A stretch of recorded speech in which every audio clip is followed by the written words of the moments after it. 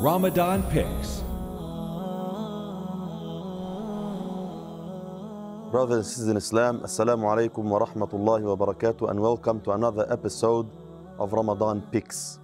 Today is a very, very special day in Islam, the 17th of Ramadan. This blessed month, I hope you all inshallah enjoying this month and spiritually improving with Allah subhanahu wa ta'ala. Today, the 17th of Ramadan, rings a very, very important bell for all of us. The day of the Battle of Badr. The battle where Allah subhanahu wa ta'ala gave victory to the believers for the first time in such a battle, on such a level, with the enemies of deen who are fighting against the way of Allah subhanahu wa ta'ala, against the word of Allah and the Prophet of Allah sallallahu alayhi wa sallam. In this blessed day that is called Yawmul Furqan, the day of Furqan, the day where Allah subhanahu wa ta'ala gave victory for truth over batil and falsehood. This very, very special day, this day of Badr, has a very, very interesting story behind it. Today inshallah we'll brief you a bit on some of the history relating to this battle. Sahaba, as you know, the companions of the Prophet sallallahu alaihi wasallam, with the leader, the Prophet sallallahu alaihi wasallam, for years were persecuted in Mecca, tortured, for their religion, because they're worshipping none other than Allah subhanahu wa ta'ala. And then after this, the migration happened. Still, all of these years, 13 years in Mecca and approximately 2 years in Medina, or 1.5 years in Medina, the Muslims were ordered by Allah subhanahu wa ta'ala to not attack back or retaliate.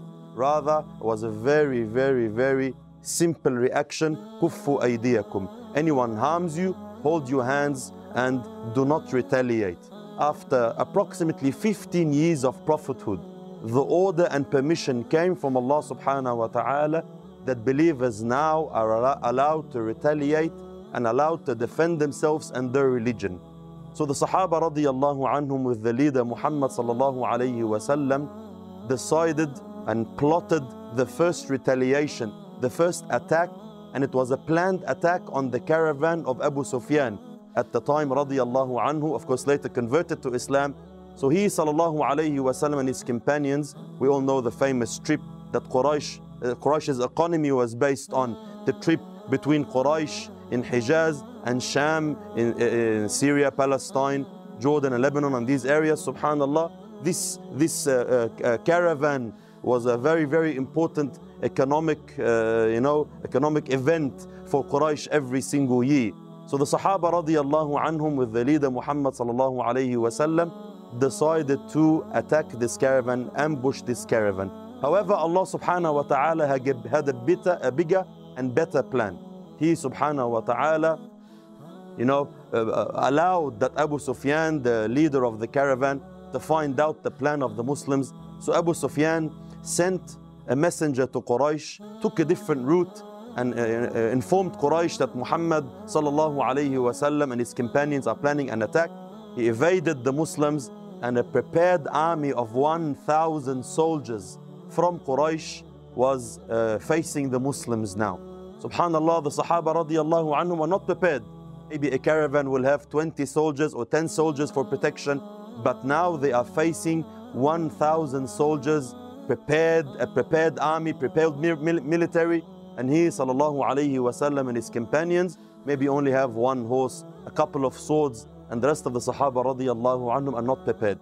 What do we do at the time? Do we return to Medina? Do we go and fight? A very, very hard test the Sahaba radiyallahu anhum found themselves in. However, Allah subhanahu wa ta'ala sharah sudurum, Allah subhanahu wa ta'ala comforted their hearts. And wallahi, a miracle happened for Muhammad sallallahu alayhi wasallam. 313 companions are not prepared for war, not prepared for a proper army, were fighting now 1,000 soldiers.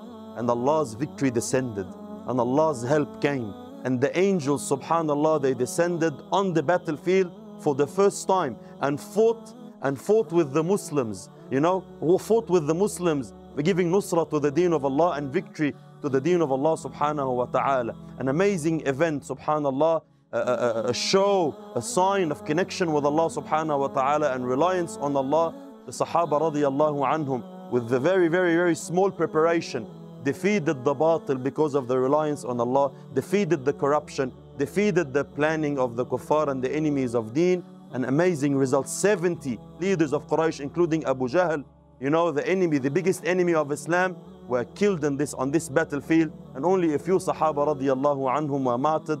And Allah subhanahu wa ta'ala gave the Muslims the victory He promised them, and was a big lesson.